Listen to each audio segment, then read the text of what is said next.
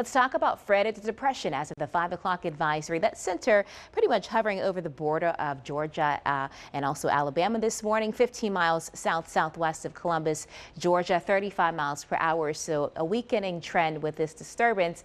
The problem is it's still producing heavy rainfall and still the impacts of tornadoes and gusty winds, everything you expect to see with an inland moving tropical system. So it's going to continue northeast, picking up some forward speed this morning, tracking over the southern Appalachian mountain chain and then central apps through Wednesday and then pushing towards Pennsylvania by Thursday afternoon, 25 miles per hour. So as the center is moving closer to us today, it's going to pull more moisture in. Even as it's tracking to our west into Wednesday, we'll keep some of that shower and storm activity around. So you can see the rainfall really lining up from Georgia up into Tennessee this morning, but we're getting some of the outskirts of the moisture across the area this morning as well. Very isolated showers overall, mainly around Wayne County, down into parts of Harnett too, Johnston County, excuse me. So watching that track to the north and west, just east of Smithville. Today we have a risk for some isolated severe storms.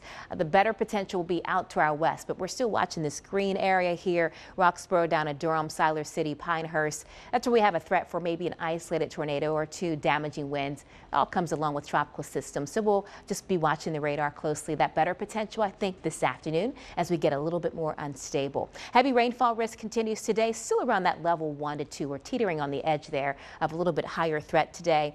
Locally heavy downpours could lead to some quick street flooding, but overall it's not going to be a big issue for us. Better off to the west. You're heading out soon, upper 60s, low to mid 70s today. Keep the rain gear going. You're going to need it throughout the week pretty much. Highs today around the mid 80s, so we catch still the heat break today, but notice scattered shower and storms continue into the afternoon and certainly into evening as well. Here's your first alert predictor forecast model. By late morning, 10:30, 11, we'll see some of those passing bands of showers moving through. And this is again where some of those rain bands could be a little bit heavy at times. This is 1 o'clock, 1:30 this afternoon, seeing showers and storms passing. Those downpours potentially still moving through too.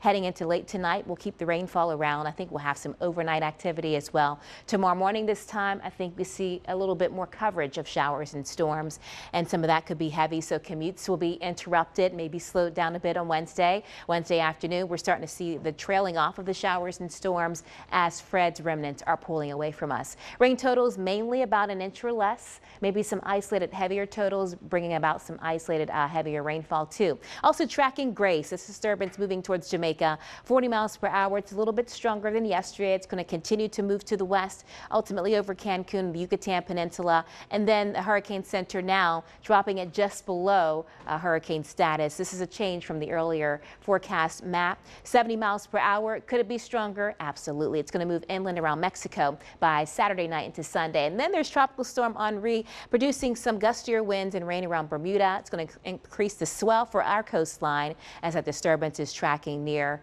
and far throughout the week. So just watching out for that potential if you're heading to the beach, if you have some plans. Rip current threat a little bit higher.